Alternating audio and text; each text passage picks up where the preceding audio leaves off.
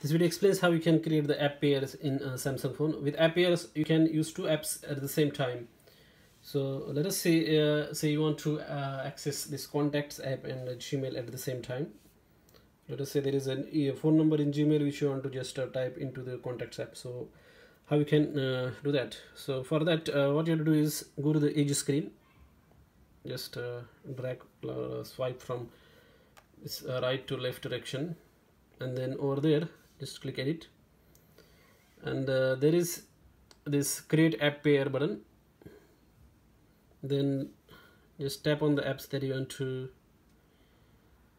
pair, say contacts and Gmail, and then done.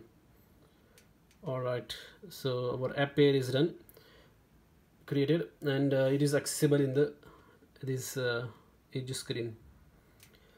So to launch that both apps at the same time, just access the edge screen and then click on this app here, and you can see that at the top Gmail app is being displayed and the bottom contacts app is being displayed.